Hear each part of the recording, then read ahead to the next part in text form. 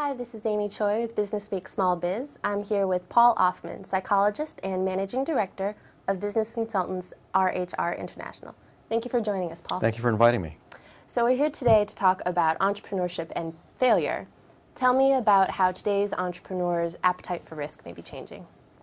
I think entrepreneurs live in the same world as everybody else. It's a world now that feels much more risky and uncertain than it did a short time ago. And entrepreneurs, by their very nature, are people who take risks, who look for opportunity where other people may not have found that. And so today, while it's a time to be cautious and uncertain and maybe want to pull back from risk, that really is at odds with the fundamental driver for entrepreneurs to seek them out and to go after them. Are there actually any risks involved in having never failed or in having never been tested? I think there are, and I think that there are many risks in never having failed. If all you've known has been success, and depending on when you've entered your entrepreneurial life, when in the various business cycles that's happened, you may have only known things that get bigger and better and faster and more profitable over time. And the problem is that everything does eventually change.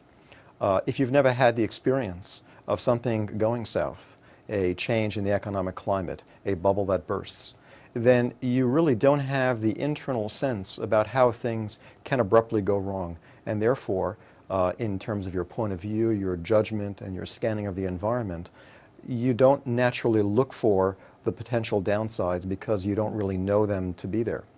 So say you're in the middle of it. You're an entrepreneur, your business is failing, your finances are falling apart, your big idea has bombed. What do you do to ensure that the failure is a learning experience and not a dead end? Sure.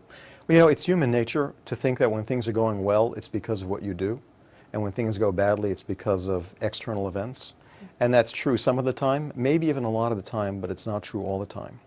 And so the advice that I would offer to somebody who has gone through a downturn, an entrepreneur who has failed, is to really take that as an opportunity to really look at what might they have done differently. And that includes such things about their business plans and the way that they read the market, but it also has to do with them as a leader and about the various traits that they have, the way that they have perhaps created vulnerability that they didn't foresee, the decisions they made about how they use their time and who they hire, a whole range of business judgment and leadership issues that if you choose well, go well, and if you don't choose well, sometimes go badly, so that the failure really becomes an opportunity to revisit what was done and how you handle yourself and what might you learn from it and take into the future. So is there an upside to failure? I think there is. There are some, certainly everybody would say that given the choice to fail or not fail, most people, maybe everyone would say that they would choose not to fail. But the fact that it is happening and may be happening outside of your control is really an opportunity if you have the point of view and the inclination to learn from it. And I could give you an example, that one of the ways that we prevent disease is by giving people inoculations. You get immunized. And the way that that works is that you're made stronger by giving you some exposure to something that can hurt you.